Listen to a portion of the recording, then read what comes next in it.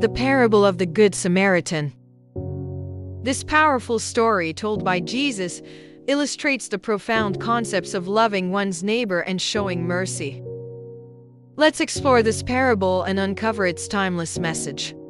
An expert in the law stood up to test Jesus. "Teacher," he asked, "what must I do to inherit eternal life?" Jesus replied, "What is written in the law? How do you read it?" The lawyer answered, "Love the Lord your God with all your heart and with all your soul and with all your strength and with all your mind, and love your neighbor as yourself." "You have answered correctly. Do this and you will live." Jesus replied.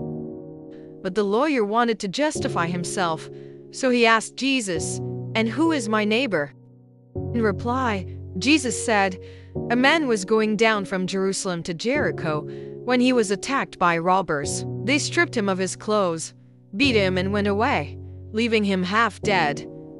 A priest happened to be going down the same road, and when he saw the man, he passed by on the other side.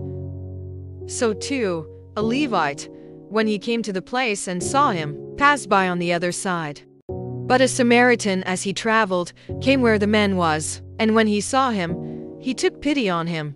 He went to him and bandaged his wounds, pouring on oil and wine. Then he put the man on his own donkey, brought him to an inn, and took care of him. The next day he took out 2 denarii and gave them to the innkeeper. 'Look after him,' he said, 'and when I return, I will reimburse you for any extra expense you may have.'"